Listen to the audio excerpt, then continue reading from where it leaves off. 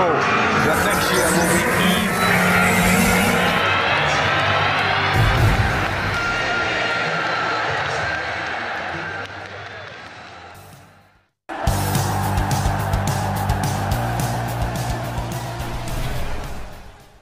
Manchester United thought £69.5 million fee will be acceptable report. Manchester United remained happily linked with the top strikers, and one of them is Lautaro Martinez of Inter Milan. According to Football Insider, Manchester United have been told that the fee of £69.5 million will be accepted for the Argentine centre forward this summer. The news sources have mentioned that even Chelsea are after a proven quality finisher and are monitoring the situation of Martinez. The World Cup winning superstar has been in sensational form for Inter Milan in the current campaign. He has directly contributed in 35 goals in all competitions.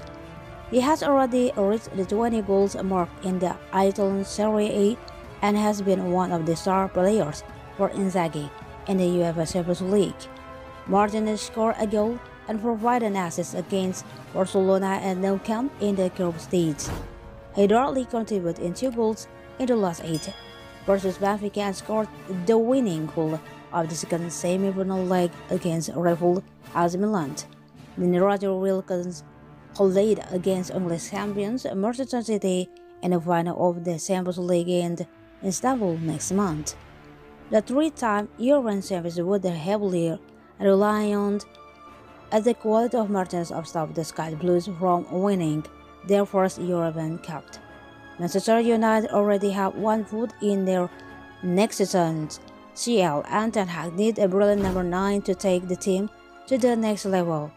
In other news, Jadon Sancho's performance against Bournemouth yesterday drew a great deal of criticism from some quarters, while his earning price from others.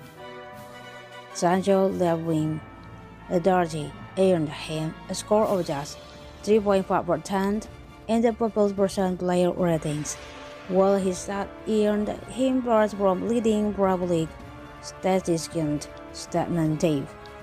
As reported here yesterday, Dave calls Sanchez owing a steady performance, quoting figures such as 86% pass accuracy, 5.5 ground to wound, 4.4 dribbles completed, and 2 key passes. As reported here today, one of those occasions in the first half was in extremely dangerous area and led to an immediate counter-attack, but Sanchez stood and watched rather than hurry back to have this defense and attempt to atone for his mistake. At Old Trafford, we are still to see the player that United pursued relentlessly for over a year before finally securing him for a huge €85 million fee. As also noted here yesterday, a 2-year settling-in period will be considered plenty by most people, and with Alejandro Garnacho breathing down his neck, the clock is ticking for Jadon Sancho.